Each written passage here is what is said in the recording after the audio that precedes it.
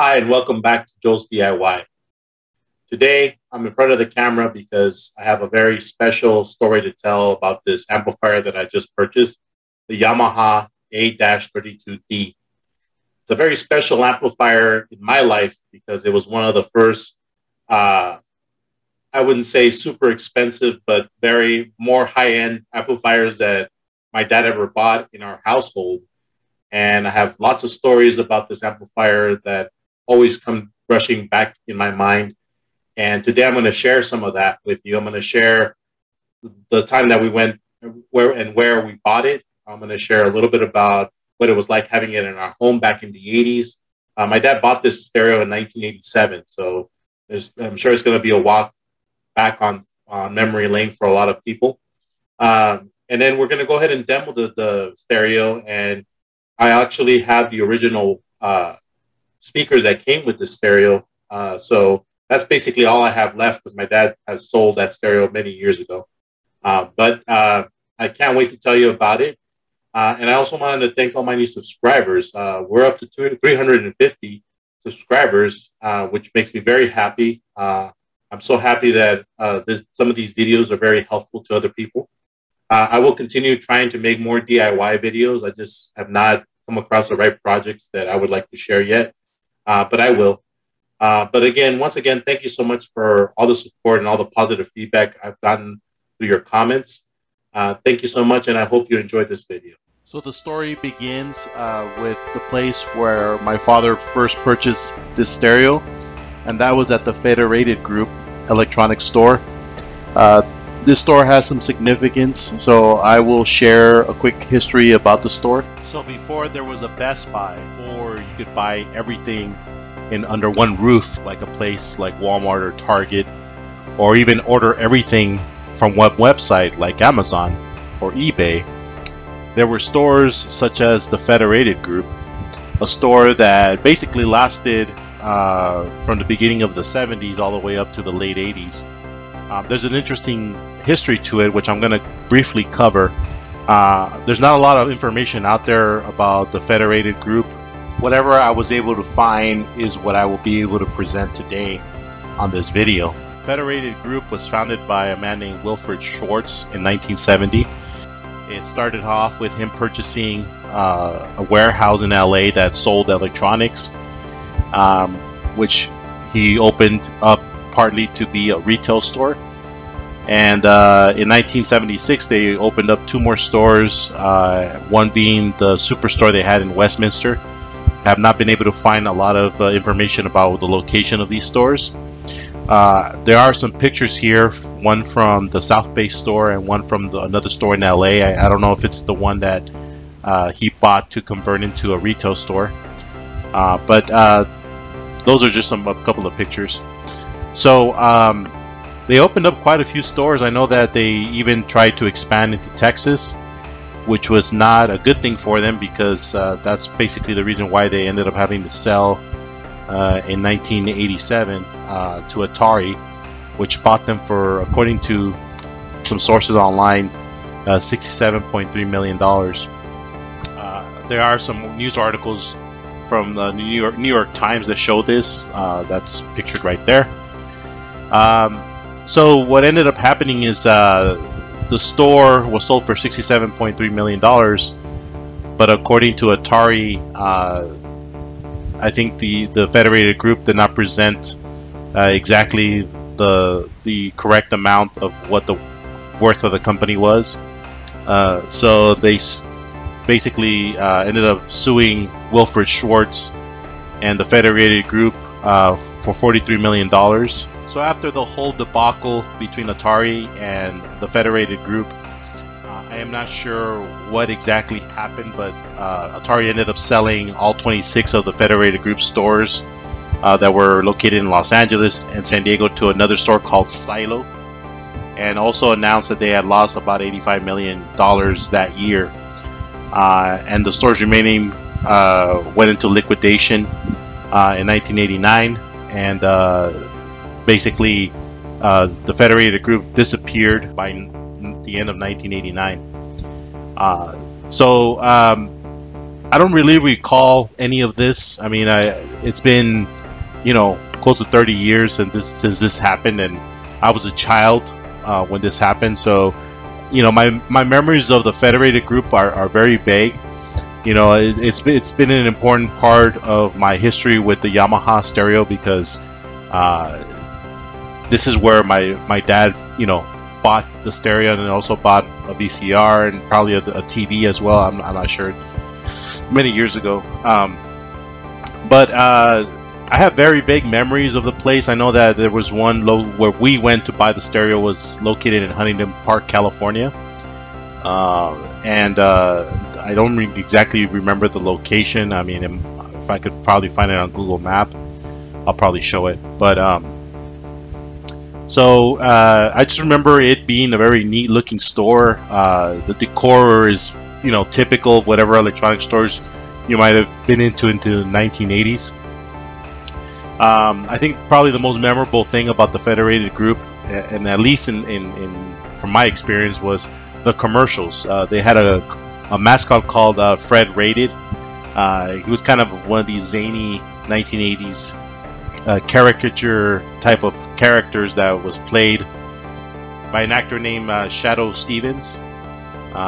So he would make all these kind of crazy commercials, and you could definitely look them up online. They're kind of a laugh. But that was probably the thing that I remember them the most by. So let's go ahead and get more into my whole experience from the 1980s going to this store and buying the stereo.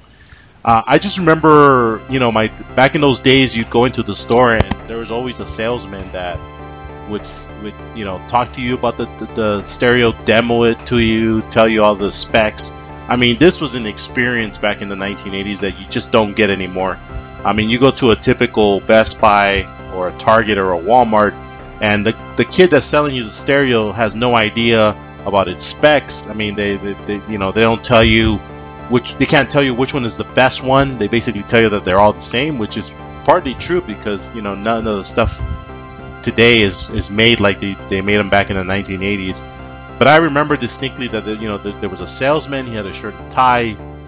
He walked you through the whole process of what the stereo was about, who made it, the specs.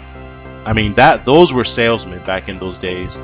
And I just remember this guy, talking my dad through it, really selling him the stereo.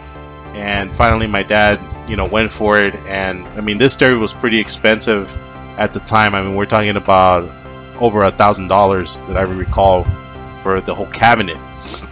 So let's go ahead and get into what he got with the stereo cabinet. So as you can see from my pictures, when you bought a stereo, usually you did have the option to buy all the accessories that come with it. So he went ahead and bought the cabinet that went with it, which was this one right here pictured. This is the best picture that I could find. I really, it's been over 30 years, so it's hard to find good pictures of this. But that's the cabinet, and as you can see, you can, it had an opening on the top where you can put the turntable that went with it, and it didn't have a dust cover, but it did have basically a door that opened to cover the turntable in the cabinet. So I thought that was a pretty neat feature. So you got basically with the stereo the turntable, which was the Yamaha P-30, automatic turntable. It was a belt drive, I remember that. You also got the tuner, which was a T32 AM/FM tuner, Yamaha brand. Very nice, and you got your controller that came with it as well, as pictured. You got the graphic or equalizer, the GE-30. Love those display lights. I mean, they're little LEDs, but in the 1980s it was a sight to see that coming off your stereo. And then you got your Yamaha A-32d, which was the star of the show, 140 watts per channel. Very, very, very nice. Along with the speakers, the NS-A220 And then you also got your dual deck cassette deck, K-30. I used to love that deck. It's a very good deck to get these days because it's one of those decks that's not auto reverse. So you know, the Asimovs usually stay in place, so you're not going to get any problems with the alignment of the tape heads. My dad did not buy a CD player with this setup because at the time he had not started collecting CDs, so this is all we got. Very, very, very beautiful stereo setup, especially for the 1980s. I mean, I remember Saturday mornings when he would crank this thing up. I mean, he would, you know, you could hear the bass, you know, shaking the entire house. I mean, maybe because I was a kid, I remember it that way. But I mean, this stereo could go. You know, it was pretty loud. I also remember the day that my dad got it. You know, we went into the store probably around 5 o'clock, and we got out of there probably at midnight. You know, between the negotiating with the salesperson, and back in those days, I mean, that's one of the things that people don't remember is that you could actually negotiate a price with the salesman, or you can negotiate payments. I mean, there always was some type of deal, and I just think that that's something that's a relic, and that's no longer something I mean, you go to Best Buy, and the price is the price. You know, unless you come into the store with a coupon, you're not going to get the stereo for any cheaper than what's listed on the sales floor. But anyways, he finally got the thing around midnight, and I remember my dad staying up till maybe like 4 in the morning trying to put it all together because it was not an easy thing to put together. I mean, he wasn't an English reader, so you know, he kind of had to piece, you know, what the manual told him to do, and it was a process. I think I remember even a neighbor having to come over and kind of help him out on how to set the whole thing up. So, but when he finally did, I mean, it was an amazing sound, and this radio would be blasting every Saturday morning, every Sunday night, or Sunday, you know, afternoon after church.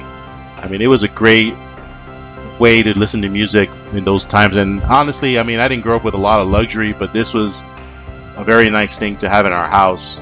Now, this Yamaha stereo has historical significance to me. The first time that I ever got exposed to some of the greatest music ever written and performed, this is the stereo that I listened to the Beatles the first time. This was the stereo that I listened to the Rolling Stones for the first time. This is the stereo that I first heard Led Zeppelin for the first time. This is the stereo that I first listened to Jimi Hendrix on.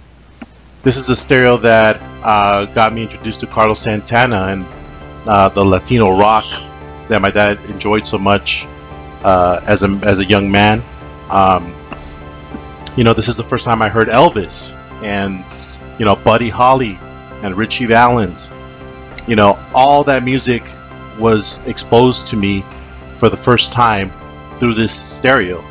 So historically, I mean, this was the gateway that got me into loving classic rock, and in my honest opinion, you know, it's probably the greatest era. The 60s and the 70s to me is the greatest era of music ever.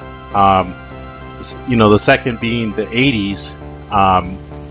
But I believe that, you know, we had some of the greatest music come out during those 2 decades, and I heard it all for the first time with this stereo.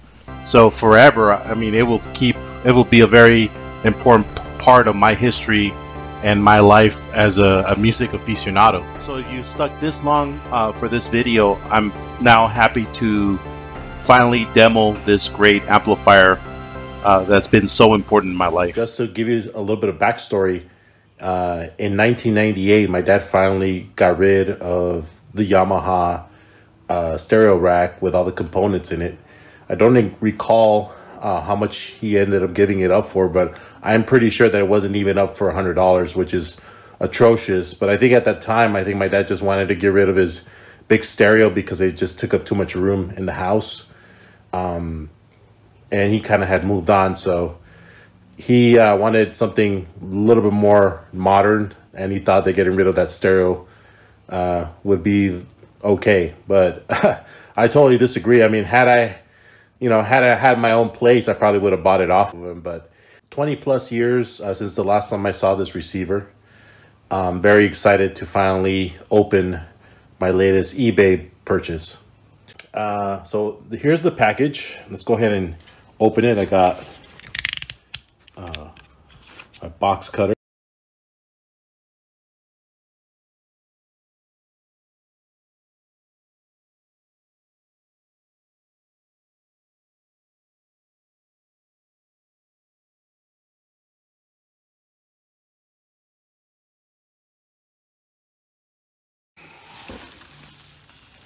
So the seller mentioned that this was in pretty good shape, and I would probably agree with him. I don't see any scratches.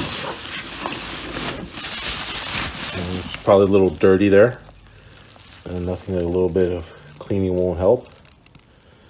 But that is the tuner. Get that out. Put that aside for a second. Okay. Oh. This is, wow, so you did get a chance to send me the controller here. And that is the original controller, as shown. And the star of the show. Get all this styrofoam out.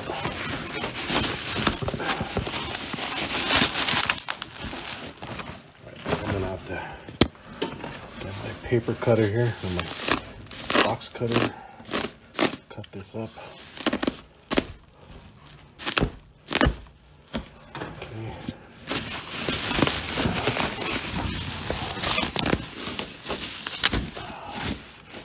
Alright, I'll take a little bit of work here, but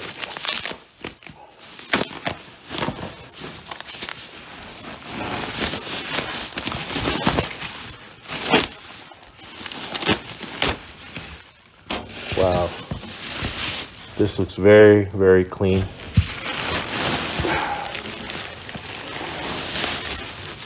Very good shape for being over 30 years old. No rust anywhere. There's the back. The back's a little stained, but sometimes you do get some moisture there, but other than that, it looks in very good shape. There's the front. The seller did mention that he didn't have this dial here, the button, but that's an easy fix because I do have an extra button. But this is looking very clean. I don't even see any scratches. I mean, I do see, oh, there's one right there, but I could probably wipe it down. So what I'm gonna do next, I'm gonna go ahead and give this a cleaning with some Windex, and we'll put that other button in there, and then we'll get this show on the road. Okay, so this is the two components all set up. So we have the A-32d, and you get those LED lights that goes with it. And you get your sound control. Beautiful display. I love the lights. So this is its own type of VU meter. So it measures basically the output level in watts or decibels. I'm not really sure. I think it's, yeah, I guess it's watts. So you can know exactly how much you have to raise the volume up to get the full 140. And then you definitely have your selectors between your A and your B speakers. These have two inputs, which is something that I love because you can definitely go for that quadraphonic sound. You have your bass control for the left and right, and you have your treble control for the left and right speaker. You got a dynamic noise canceling function that you can choose to either leave on or leave off. It's up to you. If you're recording, you can just leave it at source, and wherever you have this selected, these are the different inputs. You can go ahead and select just leave it there and it'll automatically record off whatever component you have turned on. If you choose to, you could also adjust this to be either in tuner, so you could record off the radio, CD, or phono, and video. So those are the options that you can choose from to record off of. Obviously, you don't need the cassette selection because, you know, you can, if you're going to dub tapes, you don't really need to choose the amplifier to do that. All you got to do is press the tape option right there. So that is the front. Now, I would have loved to have gone into depth explaining a little bit about the T32.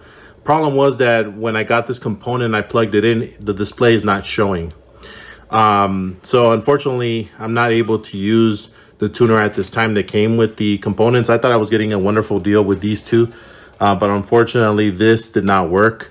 So I'm already working with the seller to give me a partial refund because I have no intention of returning this. This is in immaculate shape. But unfortunately, this will have to be dealt with later on, which is a shame. But maybe I'll have a later video follow-up to talk about this tuner here. So for the moment, I'm just going to remove it out of the equation because it's not even plugged in. So I'll put that on the side.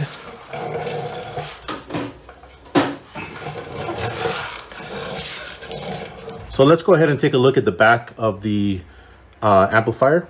So here's your classic Yamaha setup. You definitely have your inputs here for your AVs. You got your phono input there with your ground. You got tuner input. This is for the CD. I know it's hard to see, but that is for the CD. That's for the tuner. You have your tape inputs. One is for the playback, one is for the recording out. So if you are choosing a different component to record off of, you can capture the sound from here. And then you have additional video VCR inputs if you were to choose to hook up a VCR or some type of composite video input. The amplifier is capable of showing that, but it only will play back on stereo, obviously. And this one is for an equalizer if you were to choose to use one. Obviously from my picture, you know that there's an equalizer that came with this beautiful display. You've got the red LEDs for you to adjust each input on for each speaker. But being that I'm not really interested in enhancing the sound, I think the amplifier does a good job of doing that. I'm not going to worry about hooking one up for my Insight rig. And here is the model number, A-32d. There is another model called the A-32. That one does not have the LED display for the bass and the treble. It only has like a light for the power. And there is the service serial number, I guess.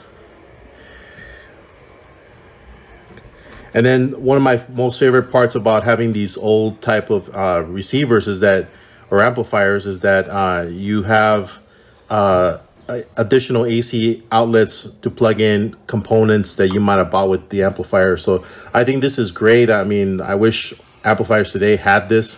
Obviously, they want to spend the minimum amount of money to sell, you know, cheap amplifiers to people. So they're not going to spend extra money. But back in the day when stereos was an important part of your entertainment, they made sure that they tried their best to give you a good product. So here are the additional power inputs.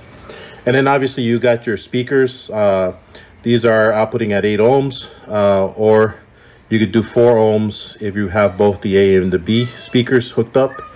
And then I love these little, I guess they would be clamps for the speaker wire. So once you put your speaker wire, let me demonstrate that.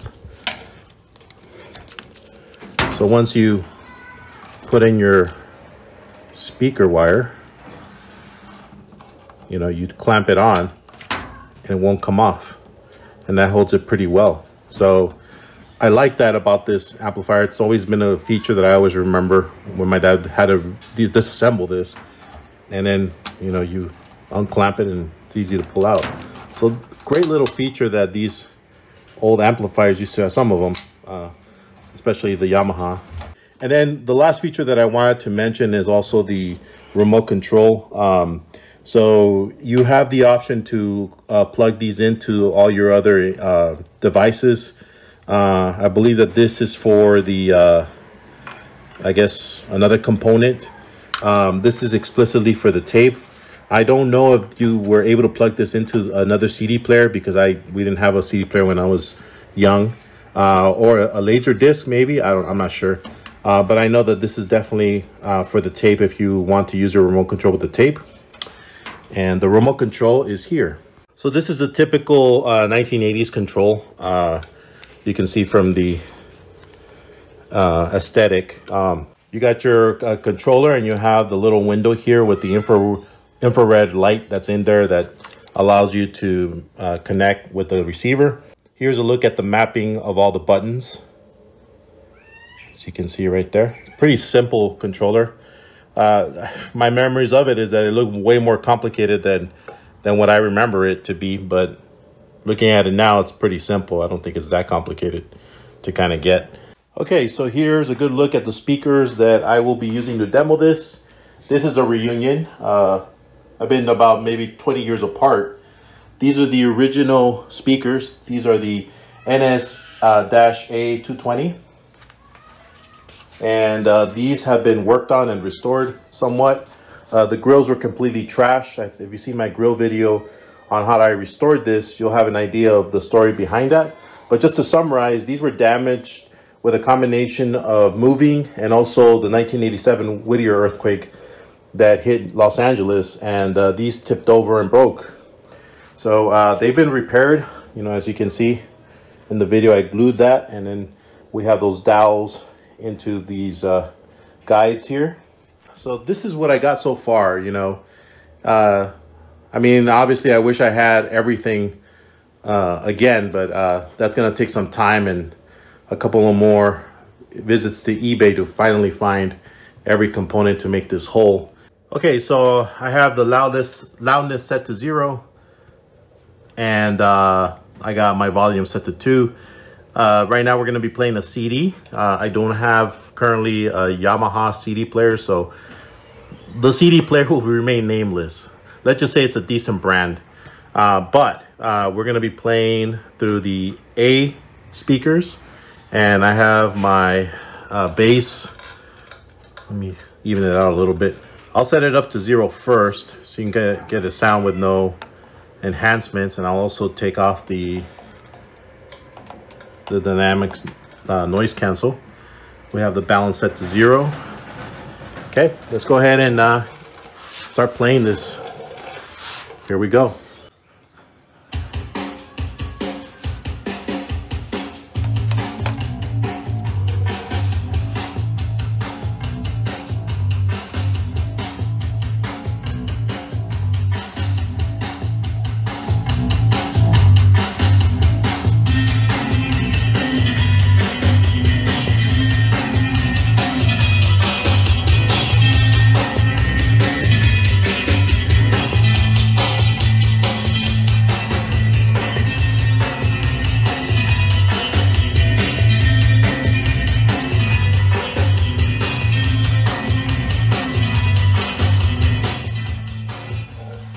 Okay, let's go ahead and hear it with a little bit more bass, a little bit more treble.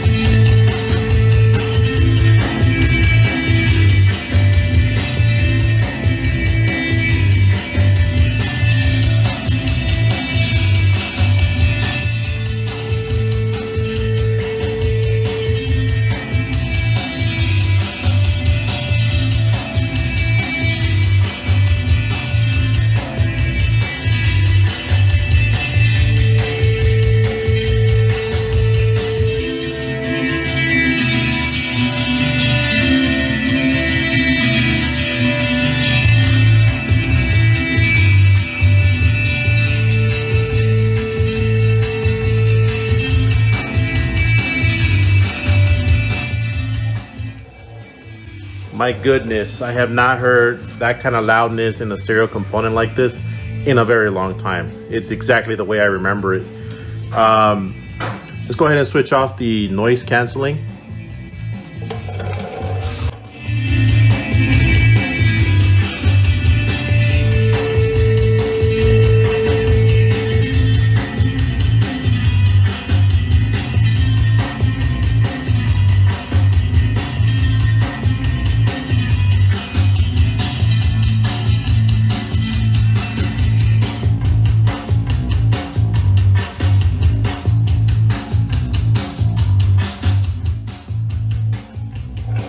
Definitely cleans up the sound a little bit more. And as you can see, I mean right now I'm not even giving you the full, you know, we're kind of low here. And if I put it a little higher, we'd probably get all the way to the 140 mark. Its full capacity.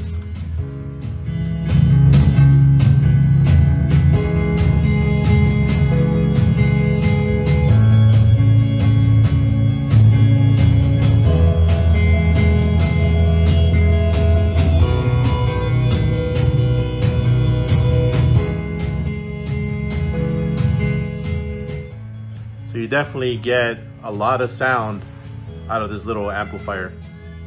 I mean, this sounds unlike anything that I have bought in the last 10 years, and I'm so happy that this is part of my collection now. It's great. Okay, so I got my cheap little realistic tape player. The playback is decent. I mean, I haven't had any problems with it. We're gonna go ahead and play it through this expensive Yamaha stereo, and we'll go ahead and see what it sounds like.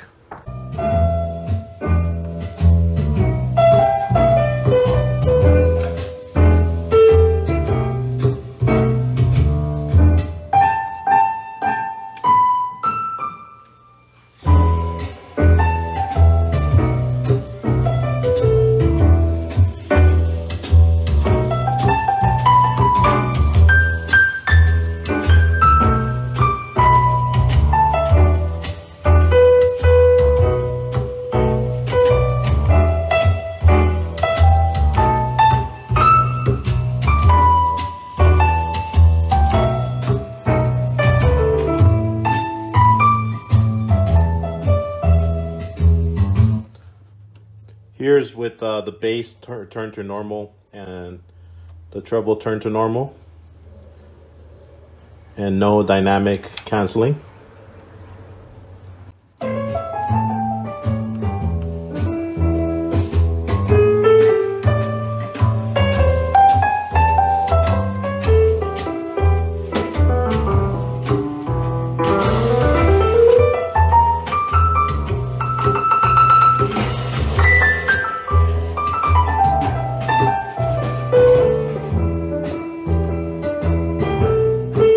I took out the Gen Sound record player that I found and reviewed last time.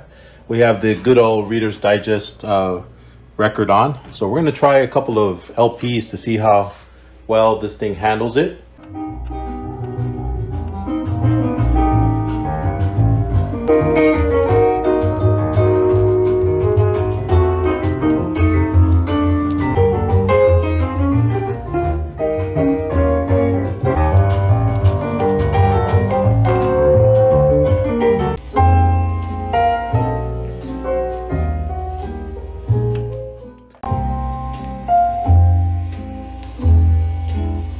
Here's with some adjustment. Put the bass a little bit higher.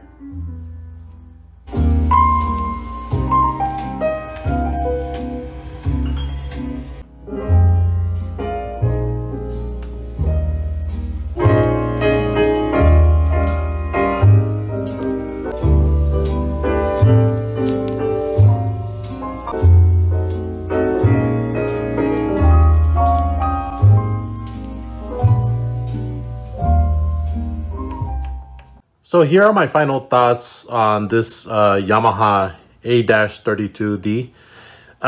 It is part of my childhood. It'll be part of my history forever, probably. And I'm so happy that once again, it's in my possession. This will be the all-in-one amplifier that I will use to listen to my vinyls, my tapes, my CDs. I am so just thrilled to have this back in my hands.